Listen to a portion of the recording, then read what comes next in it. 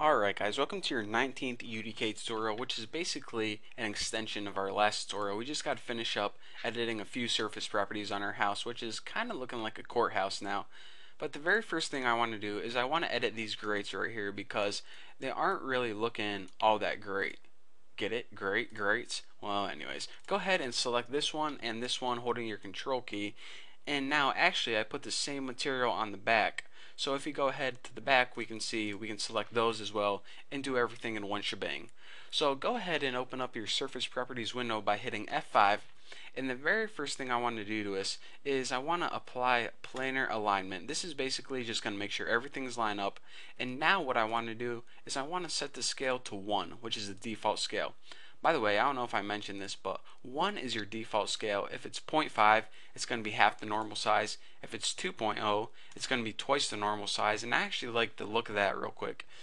Oh, I got like a frog in my throat or something. So now all I want to do is I want to take this metal edge and align it with the bottom, because if a construction company were to put this great roof in, they would actually probably do it that way. So I'm going to go ahead and pan this down until it hits right on the bottom. Maybe one more. That looks pretty good. So now let me go ahead and X out my surface properties, and I just want to verify that the back and the front indeed do look the same. Pretty cool, huh? So now the only other thing I want to change when we're talking about surface properties is the inside walls of our house. So let's go ahead and look at these walls real quick. They look pretty dumb. That's the best I can describe it. I mean, no one's inside of their house looks like this. So what I'm going to be doing is I'm going to be selecting all of these walls. However, in order to do that, what we need to do is we need to hold down Control, and we need to select all of these manually, because there really isn't a shortcut for doing this since it's such a specific area. We can't select all adjacent walls, or else that's going to select like the outside too. So let me just go ahead and do this manually. Make sure you get all the insides of your windows. Control, Control, and now let me just go ahead and make sure you hold down Control, because if you let it go, it's gonna deselect everything else and you're gonna probably cuss your head off. So now I got everything selected that I needed to, even the inside of my windows and doors, and check it out. The very first thing I want to do is open up my surface properties window and make sure to apply a planar alignment. So when you do that, everything gets kind of lined up nicely. So your inside of your windows line up with your walls, and so on and so forth. The next thing I want to do is change the scale. So in order to change the scale, go ahead and drop this down, and I actually want to pump it up real big, and go ahead and hit apply. And this gives you kind of the nice illusion that, like, you know how some people wallpaper their house and they have trim?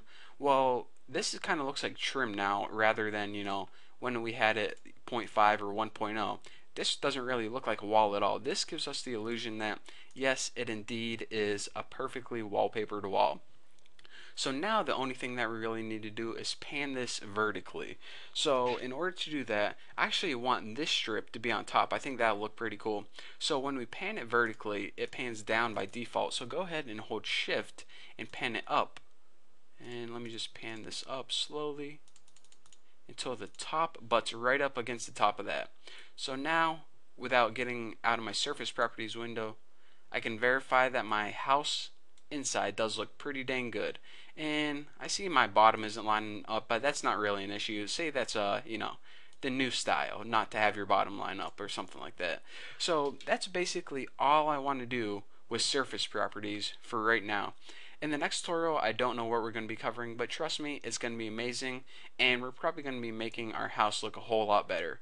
So for now, that's all you guys get. That's all I want to cover with surface properties. Again, those are the main things I want to talk about: the lighting channels and the light mask settings. I'll talk about light masks and I'll cover lights in a whole nother tutorial, but for now, these are the basics of how you can adjust the core properties of your materials. So thank you guys for watching. I hope you guys enjoyed the video, and I'll see you guys in the next tutorial.